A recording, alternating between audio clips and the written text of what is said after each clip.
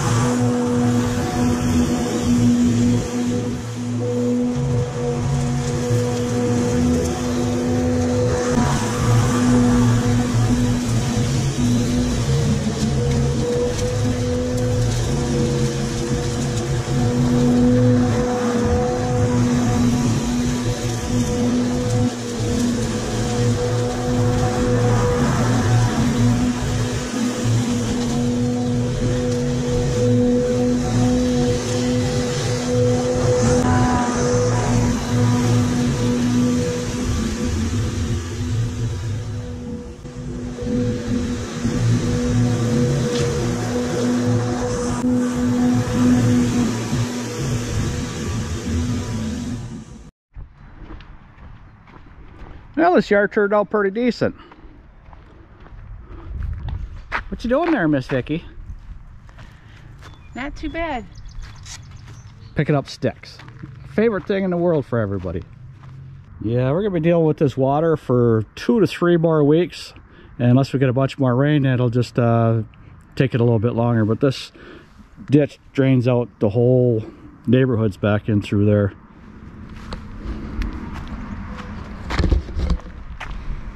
Then as we're mowing, I'll be picking up some more of these pine cones and everything.